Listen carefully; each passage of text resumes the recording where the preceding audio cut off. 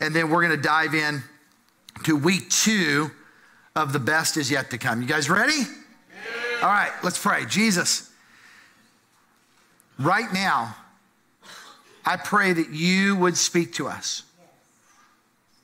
God, that you would speak through me. God, that you would give me the ability to say only what you want me to say and how you want me to say it. Just help me to get out of the way. I want to be your vessel today. There are people here today that believe the best is yet has passed. They don't believe the best is yet to come. They just believe that they just should give up. And I pray that you would help them see that that is a lie from the enemy. We love you, Jesus, and we pray that you would speak right now with your heads bowed and your eyes closed. Maybe there's something you need to give to God today. Maybe it's a fear. Maybe it's an addiction. Maybe it's a relationship. Whatever you need to give to God, you just say, God, I give it. Just name it out. I give it. If it's a fear, give it to him. Name it out.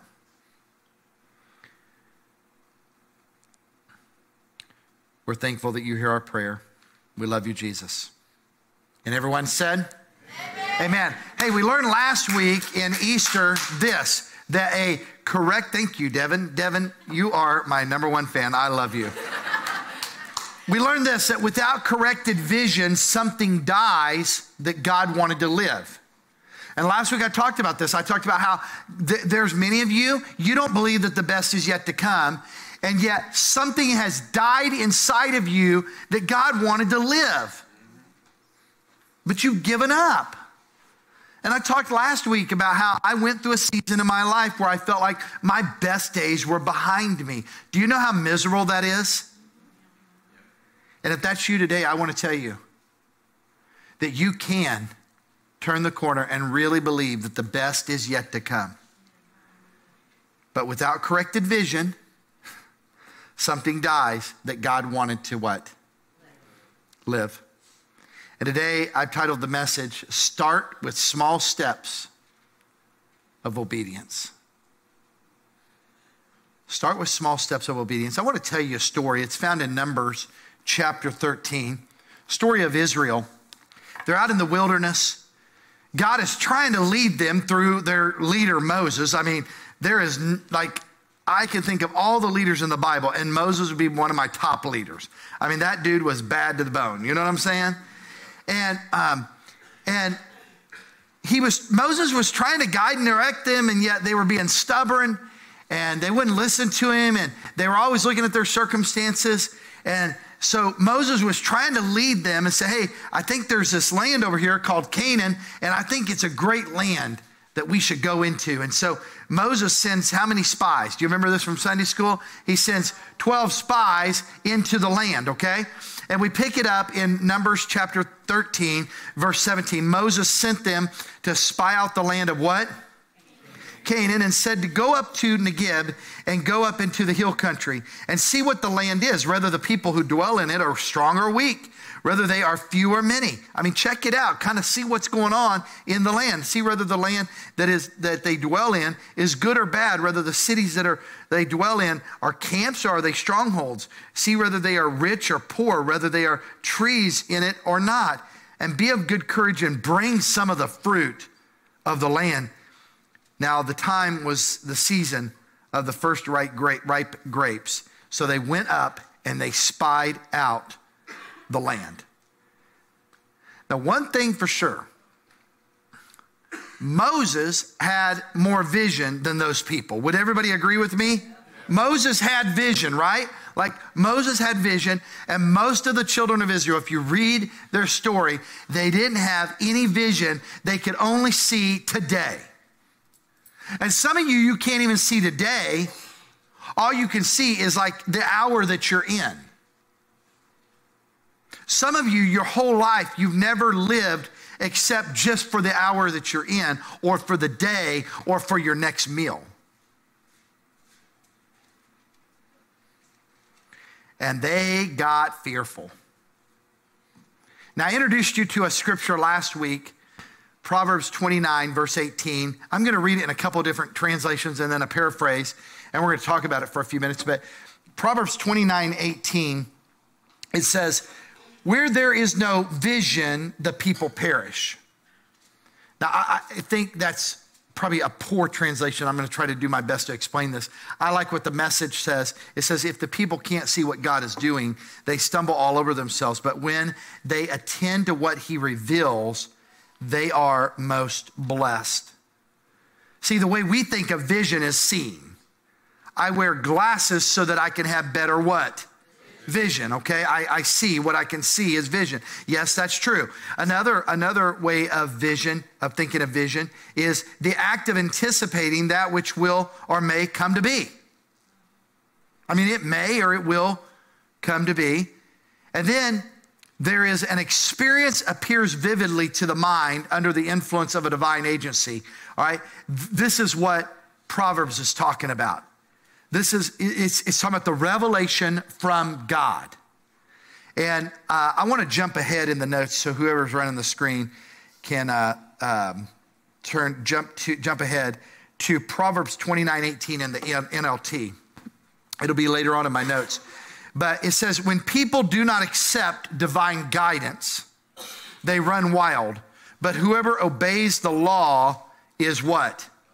Is joyful. In other words, Proverbs is saying, hey, another good translation of this is, when people are unrestrained, I believe that people that are living in America today are unrestrained.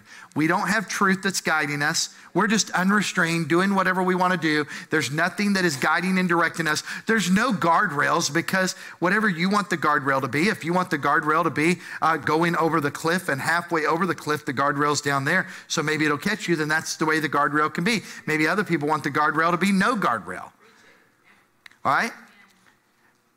But without revelation from God, and I believe the revelation from God that we have is in his word. And we miss this a lot, don't we? You talk about why marriages are falling apart in America, I'll tell you, they're not looking at the revelation of God when it comes to marriages. You want to know why people hate each other? They're not looking at the revelation of God. All right, and I can go on and on and on and on. And so when we're talking about that, specifically today, I'm going to be talking to you about the vision of anticipating that which will or may come to be. But I'm going to tell you this.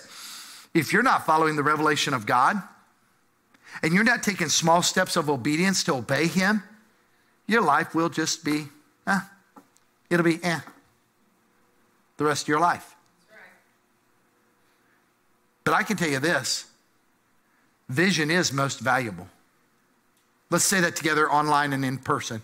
Vision is most valuable. You know why? When somebody doesn't have a vision, if they don't see what God wants to do in their life, and they don't have anything that they're going to anticipate, they have no hope. We think that vision is only for visionary leaders. That's a lie. You need to have a vision for your life. In other words, vision and purpose are very closely connected together. Somebody that has a vision usually has a purpose. Somebody usually has a purpose, has a vision. But somebody that doesn't have a vision doesn't have a purpose. If I walked into your life right now and I said, hey, show me where you have it written down. I'll wait. You can go to your house. You can go to your office. Where do you have written down of where you want your life to be in the next 5 years when it comes to your health, when it comes to your life spiritually, when it comes to your marriage, your kids, your grandparents, even with your relationship with your grandparents, your grandkids, where do you want your life to be? And most people, if they were honest, after they fidgeted around a little bit and acted like they're going to try to make up some, would say, I've never thought like that.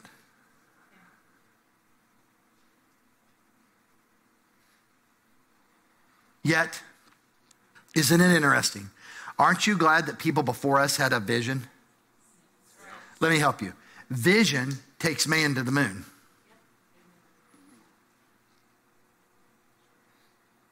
Does it? Yep. Yeah. Vision makes an airplane being built in a bicycle shop. That'll never work. You're dumb. Vision makes a man take off from the free throw line. Vision makes you build a car with no motor that runs on batteries only. Vision makes you build an ark when it hasn't rained. Vision makes you put your baby in a basket when they were killing all of the little male babies and sending him down the river. Vision makes you leave your successful fishing business to follow this man by the name of Jesus. And vision is what caused Jesus to get up on the cross and die for you and I. What is the vision for your life? Because vision brings hope for your life. Vision brings hope for your life until, like the children of Israel, fear becomes bigger than vision.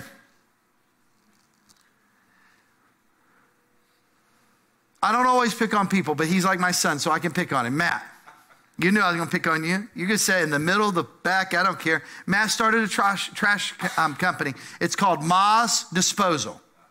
All right? Y'all have grown pretty quick. Okay? But here's what happens. And you believe in your business right now, right? All right. But here's what happens. I guarantee you. I don't care how good you are. You let some fear settle in. You let some big accounts get canceled. And you go from a hero to zero in your mind. And fear will paralyze you. And fear will keep you from thinking like you've been thinking. Now, Matt and Allie and their kids, they're in our small group that we meet in every Sunday night. And so I know the intricacies of what's going on in their business and their life.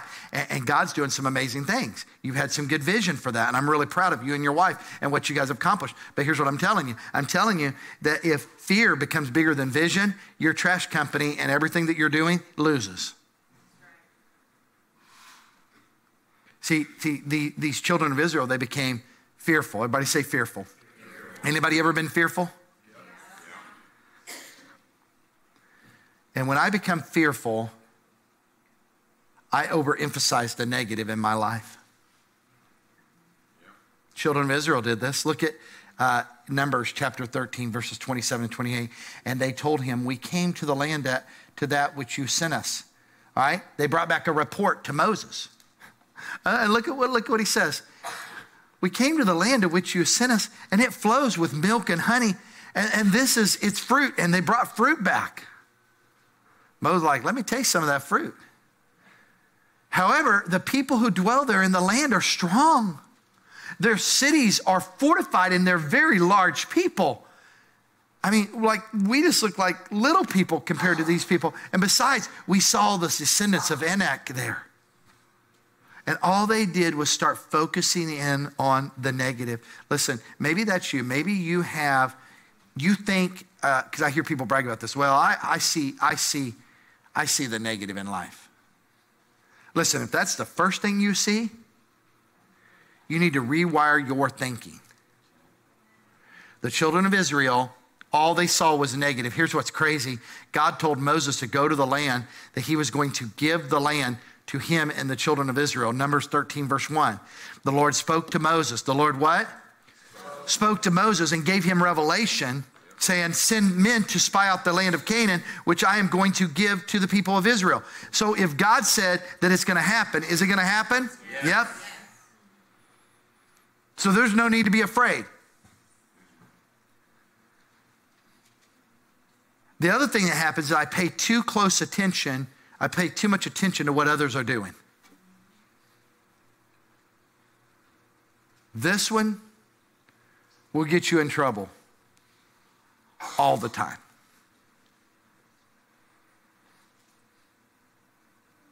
I like social media, can I tell you? And I use it in a very specific way.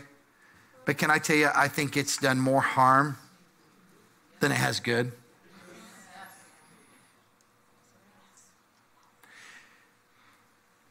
Because if I surveyed you, I can get screen time on your phones.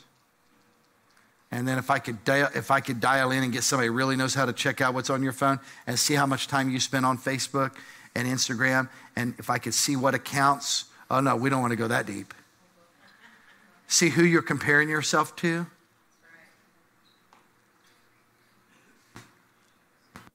start paying too much close attention to what others were doing. The children of Israel went in there, and God has said, hey, I want to give you this land. And it had everything that you could ever imagine, but they're like, nah, negative, negative, negative, negative, negative. They was like, the people, they're so big, they're large, it's a fortified city, there's no way. We don't deserve that. You know what I tell people? When people go, oh, there's no way I could do that, I'm like, you're absolutely right. With your thinking, you'll never be able to do that. Let me tell you something. We could have the next person that's going to develop something like Amazon sitting in our congregation today. Why couldn't we?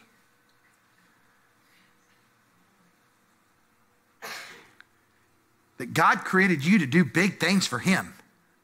He wants you to do like big things for him. Like he wants you to raise children that are going to change their generation. He wants you to raise grandchildren. He wants you to be a husband and wife that loves each other and lives out the gospel in front of other people. He wants you to go love people. He wants you to do big things for him. He wants you to start a trash business and commit that to Jesus, and people get to see how a young married couple starts raising their kids, and they have this Christian company, and they run it not like everybody else. How they treat their employees different.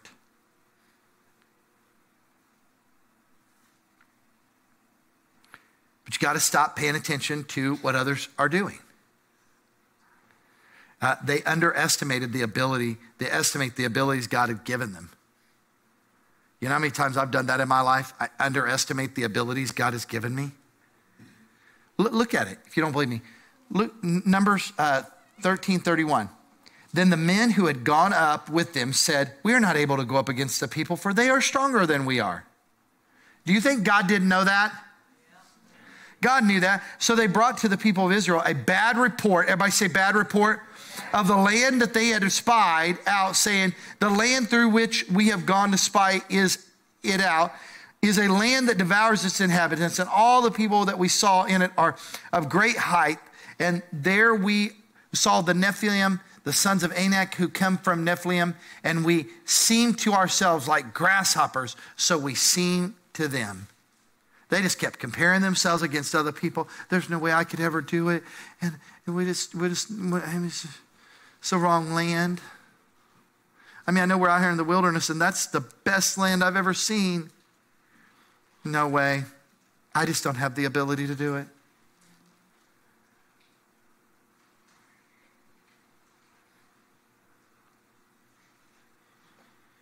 Do you think like that? Sometimes. And so do I.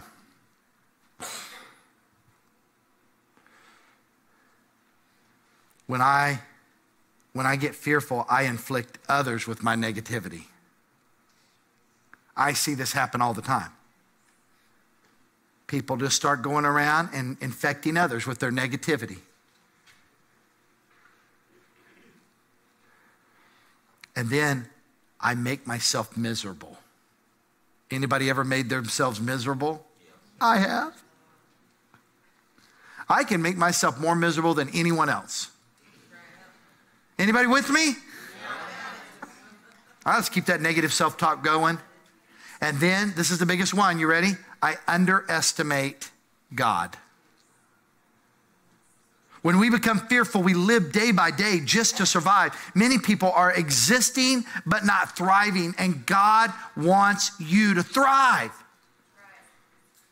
But you got to break out of the box that you put themselves in, because if I'm existing in a certain area of my life, that means there is no vision or purpose in that area of my life. And so what I want to help you see is what Proverbs 29:18, when people do not accept divine guidance. If you don't want to accept God's divine guidance and revelation from his word, you're going to run wild. I've got free will. Yes, you do. I can do whatever I want to do. Yes, you can. But when you do, your life is visionless. You have no revelation. You have nothing to guide you, nothing to direct you, no guardrails. But the scripture says, but whoever obeys the law is what? Joyful. So you got to develop a vision for your life. So the rest of this service, this worship service, is going to be, we're going to work together. You ready? Yeah. Give me full house lights. I'm going to come down there in a minute because I want to talk to you guys, but I want to help you here. We got to start with the end in mind. Everybody say that with me. Start with the end in mind. So here's what we're going to do. I'm not trying to be morbid, but I want you to pretend as if we are at your funeral service. If you need to close your eyes, you can, or you can keep them open. What do you want people to say about you on that day? When people get up, I've done, I don't even know how many celebrations of life on this stage. And over 32 years of ministry, a lot of celebration of lives, and I've been to a lot of funerals. People will say things like, they'll get up and they'll open their letter and they're fidgeting around and they're grasping for words and, well, he was a good man. He was a great man. Listen, the worst thing you could say about me, I do not want you to tell people that I was a good man or I was a great man. If that is the best impact I have had on your life, I have failed. But I want you to speak specifically. I have this vision, like, I want you to speak specifically, like, you know what? When Chris came into my life, he showed me who I really was. And that I gained strength and confidence through his Jesus, which became my Jesus. And I started going showing other people, what kind of vision do you have for your life? How many people do you want to be at your celebration of life?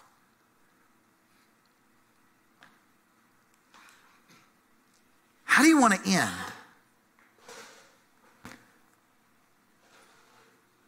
Do you want to have any resources that you give to your kids, your grandkids?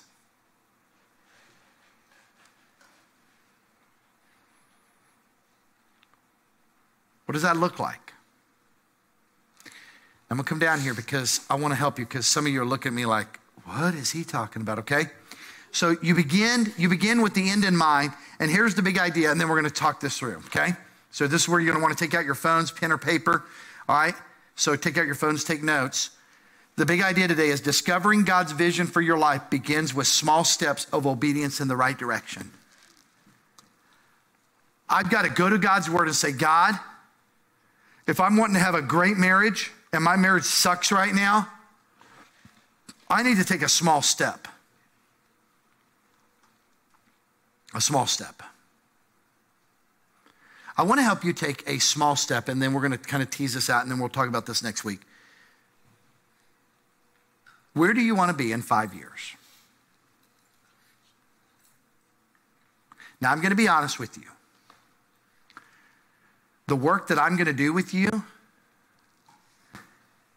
there are people that get paid hundreds of thousands of dollars to walk into an executive's life, to sit down with them, and to help them figure this stuff out.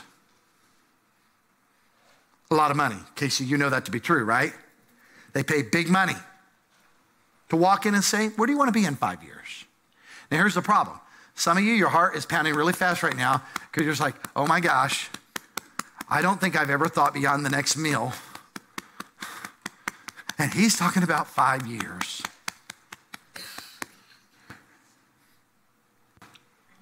Where do you want to be in 5 years? Let me help you. And then we're going to play some music and have you write out some stuff, okay? And you can choose to sit there and stare around. That's fine. That says a lot about how you participate in life, okay? And you're not going to get anywhere in life doing that. Where do you want to be in your health in the next 5 years? Do you want to have had 3 heart surgeries? And do you want to be, I mean, I'm not joking. Do you want to be to where you can't barely get around? When your grandkids are born, do you want to get to where you can't even play with them? Where do you want to be in your health in the next 5 years? Where do you want to be with your relationship with Jesus in the next 5 years? Where do you want to be? Where do you want to be with your job in the next 5 years? People don't plan to fail, they fail to plan. Where do you want to be in your marriage in the next 5 years? One of the things I love is in May, my wife and I are going to go for our 3rd year in a row that we're going to go to Florida, and we're going to go to Indian Rocks, which is right by Clearwater, and we're going to spend 10 or 11, 12 days there. And one of the topics that we're going to talk about is, where do we want to be? Where do we want to be financially? Where do we want to be? Now, we have chosen to think 10 years out. As I prepared this, I talked to my board of overseers, and they're like, yeah, don't do 10 years because you'll paralyze the people. So I backed, like, let's just talk about 5 years. But think about it. I'm 50 and a half, if you will. I'll be 51 in July. So in 5 years, I'll be how old? Don says I'll be old. I'll be 56. But I got time to accomplish some stuff in this world until Jesus takes me home. So here's what I want you to do. I want you to start writing. This is going to be uncomfortable for some of you. Some of you don't even have your phones out. That's fine. It's not my life, it's yours. I want you to spend a couple of minutes, and then we're going to close out. Where do you want to be in the next 5 years? Let's play some music and let's just go through this. If you're young, you ought to take advantage of this. Where do you want to be in the next 5 years?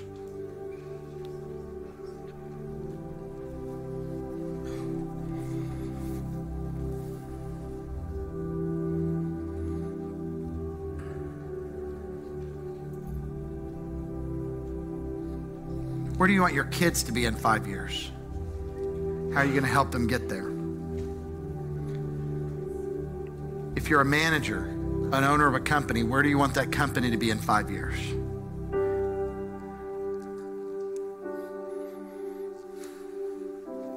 If you're online, I want to encourage you to do this.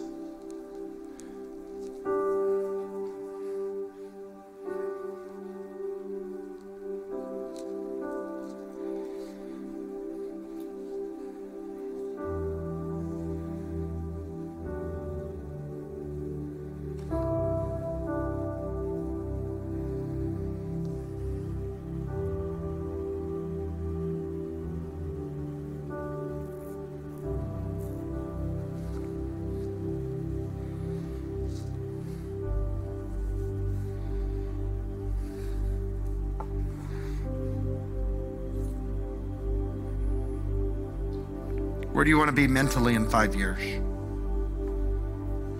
Where do you want to be relationally in 5 years? If you're single, how can you become that person that somebody would want to marry? 5 years.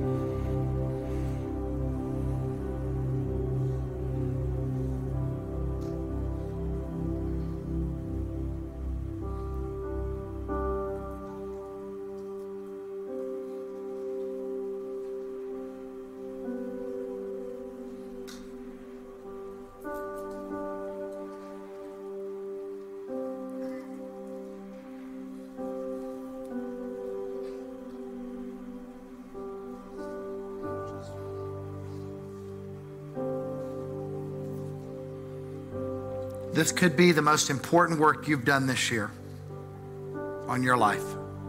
Keep going. You're doing a good job. Think it through. If you just had a baby, where do you want that baby to be in 5 years?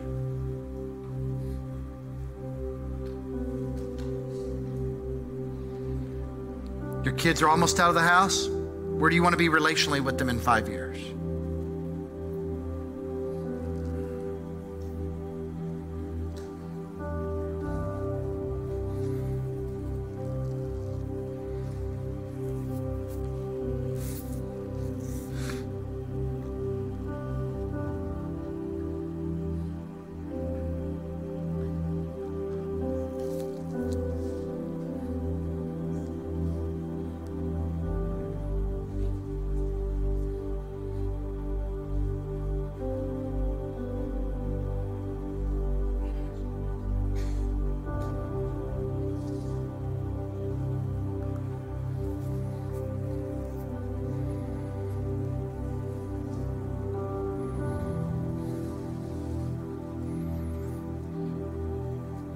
Okay, I'm going to come down there with you, and we're going to wrap this up.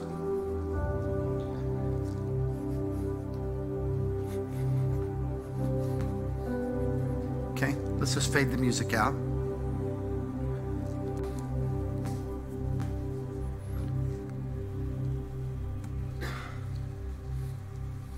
No judgment.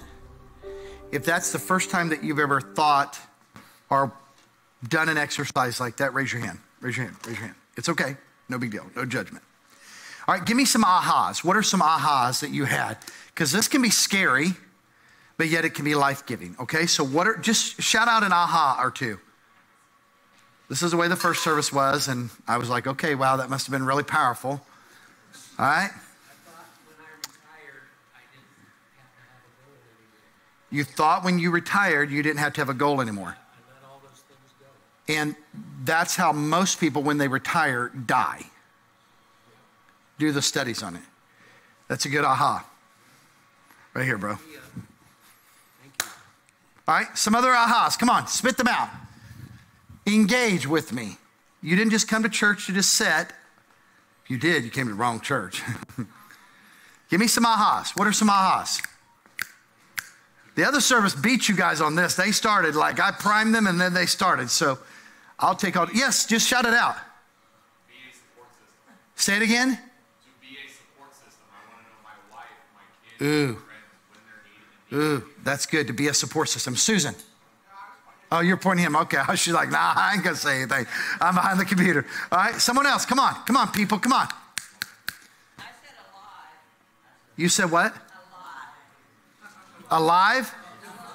Okay, that is a good goal for 5 years. All right. All right, I'm with you. All right. Someone else. What did you have? I'd like to be a drug counselor since I'm a recovering addict. Oh, girl, come on. Right here. Come on. You know what? And hey, what's your name? Lisa. Good to meet you. The only thing that's stopping you from becoming a drug counselor is you. You can do it. Listen to me. You can do it. Everybody say, Lisa, you can do it. Lisa, you can do it. Lisa, you just got to start taking some steps. You know how many things in my life I'm doing right now I never thought I could do? A lot. All right? Give me some other things. Come on, people. Come on. Yes. I want to be sharing the gospel and leading people to Christ on a massive level. Woo! Come on. So you're not just talking about small. Oh, come on. All right, come on. Somebody else, give me another one. Come on. Barb. I want to be part of a team that helps rescue and lead trafficked victims to Christ. Oh.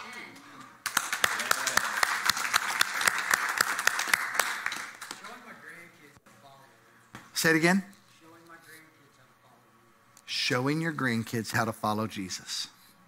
Someone, come on. This is getting good. I'm priming the pump. Come on. You what?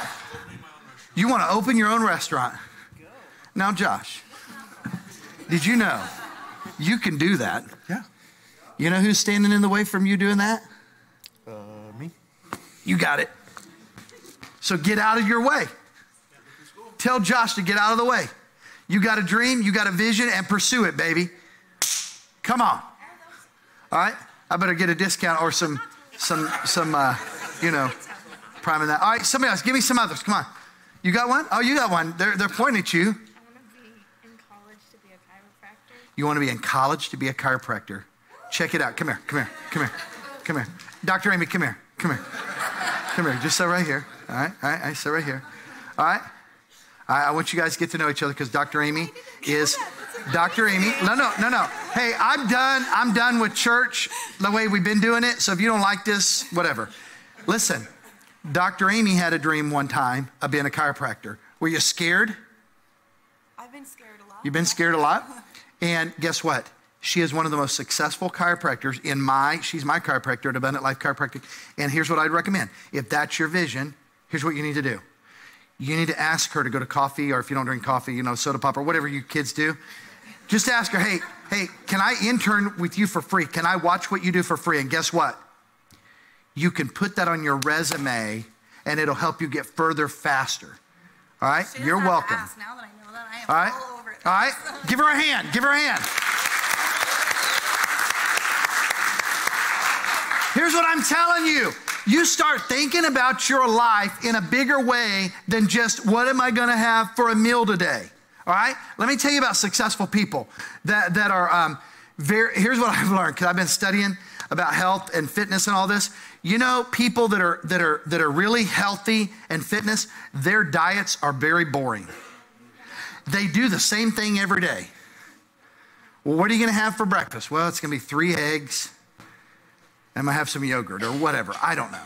Or I'm going to, like mine during the week, it's a smoothie with a bunch of fruit and spinach in it and greens and protein. It's just kind of boring. But here's the deal. I believe in every single one of you, and I believe that the best is yet to come. You've got to start following your dreams. Listen to me. I just preached in a congregation in San Diego where the average age, 150 people, the average age was over the age of 80. I told you I met Bill and Betty. I met a lot of other people in their late 70s, early 80s, and early 90s. Guess what?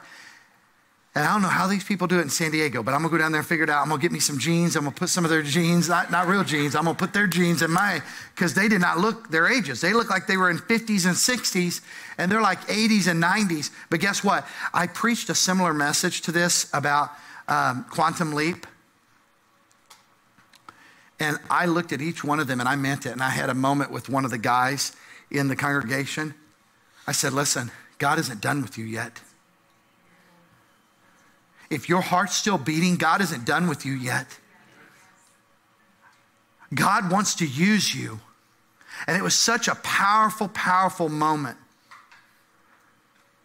It was a powerful moment. And I want to look in the eyes of every single one of you, because I know a lot of you, and that's the cool thing about being a shepherd, is you get to know people. Like, God's not done with you yet. God has vision for you. God wants you to do things, but here's the deal. You're going to have to find out how to be obedient to him in small steps. I was bragging on Melanie Nelson. Many of you know her. And she started, her and her husband really say, hey, we're going to be in better shape. And they started losing weight. And so she started these 5Ks. And she was at a 5K last weekend, and she's doing these 5Ks and everything. And I'm just cheering her on because you know what? Now she's doing 5Ks. Now she's talking about 10Ks. But before, she wasn't even talking about walking around the block. Pretty soon, a 10K is going to seem like child's play. Now, a lot of you would be like, oh, there's no way I could do a 5K, run 3.1 miles. There's no way I could do a 6K, run 6.2 miles or whatever. Yeah, there's no way you can do it with that attitude. Right. You got to get in there and say, I'm going to do this. I can do this. This is what I'm going to do. This is what I have to do.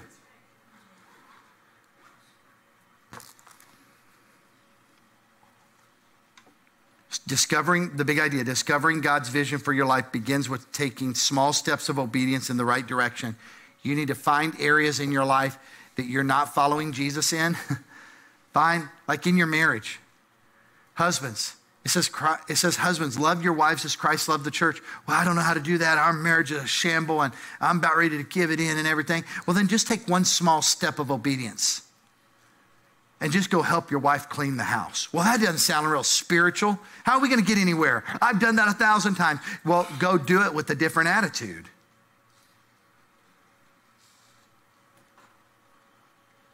See, a lot of us try to take too big of steps. Y'all hear what I'm saying? Yeah. Well, I'm going to lose weight, and I'm gonna fast for 40 days and 40 nights, only water. Jesus did it. Yeah, Jesus walked on water too. If you've never fasted, why don't you try fasting one meal? You see what I'm saying? I'm just saying, let's take some small steps of obedience, go to God's word, get revelation, and say, oh, there's what I need to do. I need to quit exasperating my kids. Oh, a small step would be quit poking at them. Okay. Oh, I need to love people. Do you guys understand what I'm saying? And so here's what happened. Numbers chapter 14, verse 6. Joshua, the two spies that did not agree with the other, how many spies? The two spies that did not agree with the other 10 spies. Joshua the son of Nun and Caleb the son of Jephunneh. How do you say that? Jephunneh? I don't know. Doug. I'll just call it Doug. Just easier, you know. Who were among, see, listen, like when I was in Bible college, I'm like, I can't pronounce half of these words. And there's some people that know how to pronounce all the words. I'm like, I'm just going to be a real dude. Like if I know how to pronounce it, I mean, I'll just try my best. But then we're just going to go with Jephunneh. All right? It's probably how you say it anyways, but who knows? Who were among those who had spied out of the land and tore their clothes and said to all of the congregation of Israel, the land which we passed through to spy it out is an exceedingly what? Good land. Say it with me. It is an exceedingly good land. Hold on. Wait, were you with the other 10 spies? Yeah? Hold on. They said it wasn't good. Yeah, but we were there and we're telling you it's exceedingly good. It's amazing how you can take two people through the same circumstances and they have two different points of view. I'm telling you, during Quantum Leap, I told you this. It's all about your mindset, baby. That's right. I pointed a gal out on our church in the first service. Not pointing it out in a bad way, but I talked about Shyla. And how Shyla and her husband, I remember it like it was today. Back, I think it was like 2005, 2006, 2007, somewhere in there. I remember I baptized them. We dedicated their children. It was in May. She told me, hey, I got a new job at the extended stay. They went home that night. She went to work at 11 o'clock. Her neighbor called her at like 12:05 and said, your house is on fire. There's so many fire trucks here. And she drove home. And it chokes me up how talking about it because I ended up being there. And her husband and her two kids died. Like she lost her whole family. She lost everything. I went in the next day and was able to, with the fire investigators, to find her wedding ring. That was it. The refrigerator was gone. Everything was gone. The melted frame of the bed was just, it was so hot in there. And I look at Shyla now and think, man, she believes today the best is yet to come. But back then, if you would have asked her, and she said it today, she didn't believe the best was yet to come. You could take somebody else to go through that circumstance, and they were just coming out of a lifestyle of drugs and stuff, and God had redeemed them. But today, she said it, the best is yet to come. It's amazing. It's amazing to me how two people can go through the same circumstances, and you got these two guys, and they came through and said, no, we're telling you, and everybody needs to listen up. The whole congregation of Israel, listen up. The land which we passed through to spy out, it is exceedingly good land.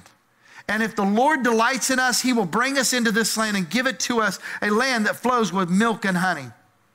Only do not rebel against the Lord and do not fear the people of the land, for they are bread for us. Their protection is removed from them, and the Lord is with us. Do not fear them. Boy, what a mindset. And next week, here's what I want you to do. This week, if you're up for the challenge, I want you to find some time. It's going to take some work. And I want you to write out your next 5 years. Where do you want to be in 5 years? Where do you want to be living in 5 years? Where do you want your savings to be in 5 years? I want you to talk about money. I want you to talk about your marriage. I want you to talk about, if you're single, what that looks like. I want you to talk about your kids and your grandkids. I want you to talk about what do you want your life to be like, okay?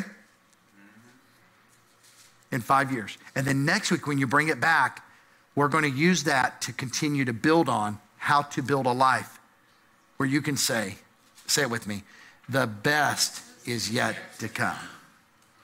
Let's bow our heads, close our eyes. With your heads bowed and your eyes closed, I wonder if you've given up hope.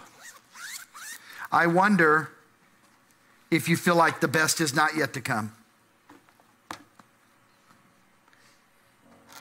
And what I'm hoping today is that you will hear the whisper, the gentle whisper of the Holy Spirit say to you, child, I love you. The best is yet to come. God can use you to do evangelism in big ways. God can use you as a drug counselor. God can use you, young lady, as a chiropractor. God can use you, young man, to start a restaurant for His glory. God can use you for what you want to do. You've got to have a vision.